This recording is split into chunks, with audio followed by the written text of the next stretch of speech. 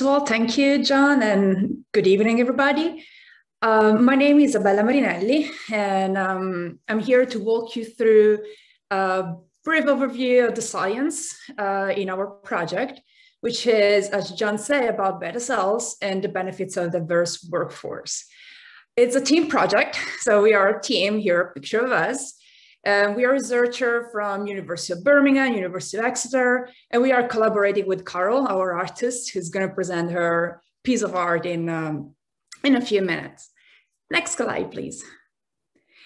Let me start talking about diabetes. So diabetes is a metabolic disease and occurs when your body cannot keep the level of glucose, which is the sugar, within a normal range.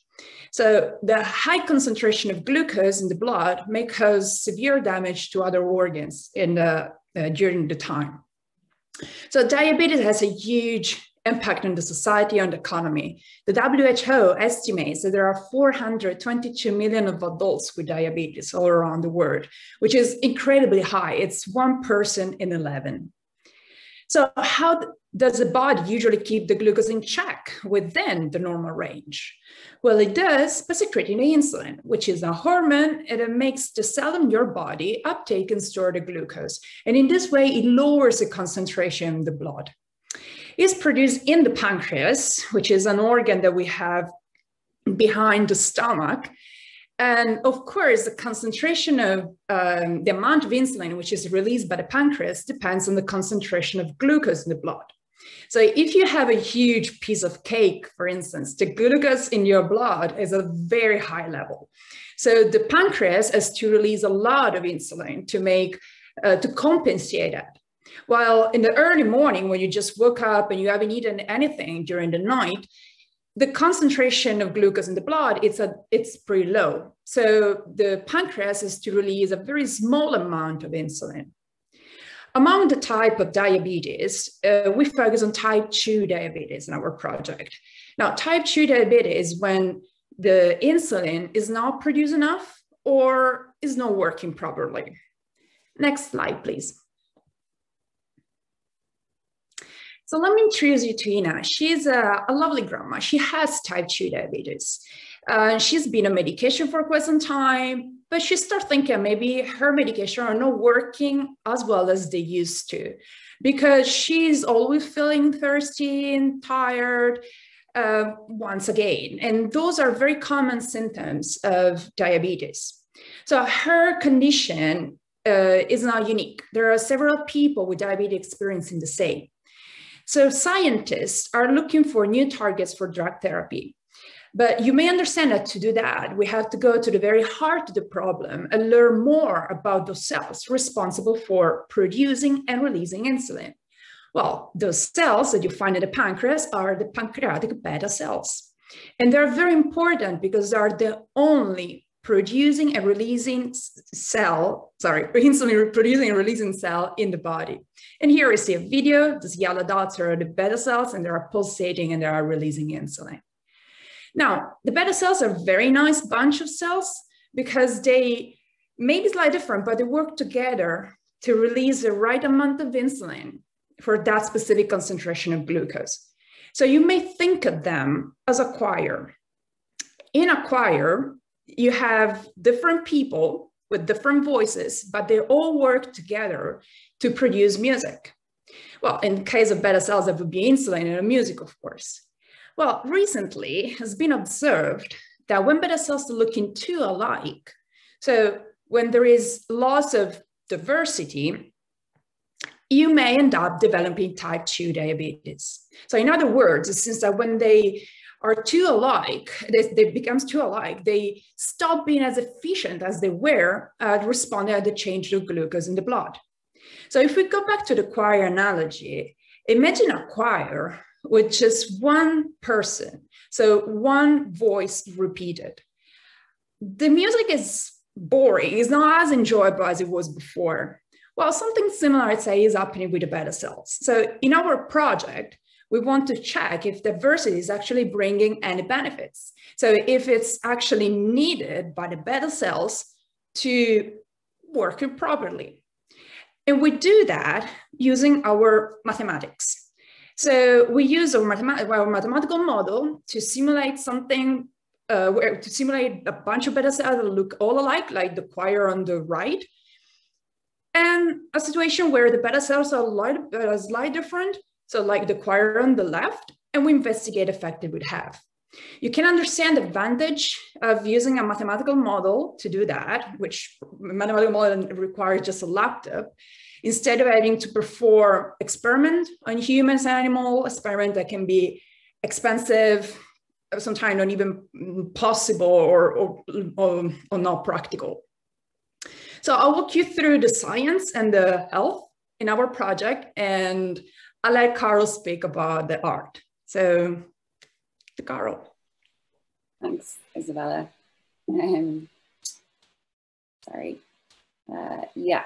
So, yeah, we spent some time at the research incubator. What struck with me was kind of what Isabella was saying there about the choir analogy. I presume they're probably using that analogy because I didn't know what was going on. They were trying to explain to me how everything worked. But I really liked the idea, or I was really drawn to the idea that they were working with oscillations, I guess. And I just hadn't known that before. And also we kind of talked a bit about how we kind of talked about how we don't really look inside our bodies until something bad happens, and that kind of struck with me as well. And again, we also talked about how there's a kind of a hierarchy of the organs. I remember, I think it was Kyle saying that we see loads of images of the heart, but we don't really usually talk about the pancreas so much. So I kind of wanted to do something a bit celebratory, I guess. So yeah, so my own practice is I'm interested in digital technology and the impact it has on our vision and agency. And I often remake digital images or digital material or reappropriate digital material to think more about the context and economies within which images circulate in. So an example of that would have been reusing material from NASA's space archives and creating video work from that, which I showed at Vivid Projects. And then I'm interested in kind of this idea that, yeah, digital material can be remediated and remade into many different forms. So I was lucky enough that Daniel and David brought me around the labs at Birmingham, and I got to get a bit of an insight into the live imaging techniques that they use. I learned a bit more about the dyes that they use and calcium imaging, which takes advantage of these calcium indicators, fluorescent molecules that kind of respond. And I loved the images. And so they actually gave me kind of a set of images that I could resample and rework with. And some of them were 3D macromolecular data, and some of them were small kind of videos of cell activity. And I was really drawn to them, especially because I love working with images and I like to kind of reuse images.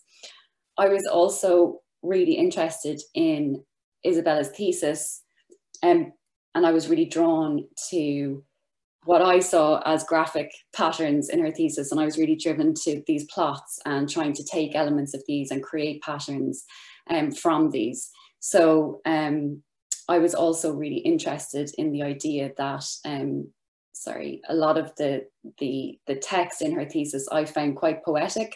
So like bursting rhythms, silent phases, rapid voltage, coupling currents, fast and slow bursts. And I thought they were almost like arranged, like kind of notation of a graphic score, I guess.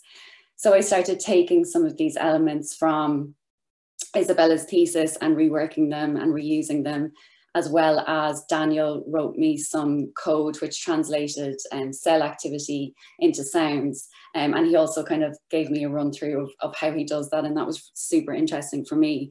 So yeah, I guess learning how oscillations play such a huge role in cellular processes, I kind of developed, I developed all these kind of elements. So this is one short test of that. And then I developed like a series of prints, which again resampled some of the elements and repurposed some of the collage, some of them. And I really wanted to create, or what I would love to create is, we had conversations about like creating this kind of sensory score. So I'd love to actually create objects, and if COVID hadn't happened, I very much wanted to do a kind of an environment that you would sit in. So you're almost like sitting in this world made out of pattern from all these images and data and sound that derives from the cellular processes. But yeah, so I've tried to do something in virtual space, but I've started to like kind of look at printing, and I'd love to like go further and create kind of 3D prints of some of these objects.